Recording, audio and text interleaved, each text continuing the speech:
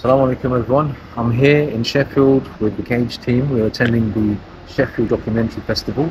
It's one of the world's most famous film festivals. We're here as part of the UK premiere of Phantom Parrot. Phantom Parrot is a documentary that features the cases of Ali al-Madri, a brother who was imprisoned in the US for over 13 years.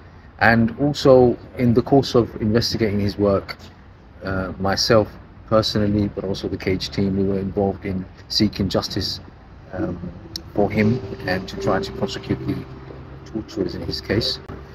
As it happened, I was prosecuted as part of that case. The film actually tells that story, so some of those who are not familiar, hopefully inshallah when it goes live you'll see it. So we're very excited about the launch. I think it's a very important documentary. It highlights the importance of privacy for all of us in modern society. It also highlights the draconian Schedule 7 powers that operate at borders here in the UK. And also it talks about torture, how torture is operated by powerful governments like the US, with complicity from the UK often.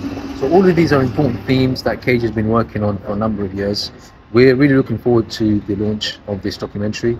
We are also hoping that it will get a good response. And inshallah, in the future, when we take it across the UK, we'll be looking forward to seeing you all attending as well. Jazakumullah khair, and thank you for your support.